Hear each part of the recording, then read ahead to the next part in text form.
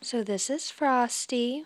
He just had a surgery. He had a massive malignant tumor on his sheath, which resulted in him needing to have his penis, his bacculum, and the projectile tissue removed to get rid of the cancer, as well as the risk of spread of cancer.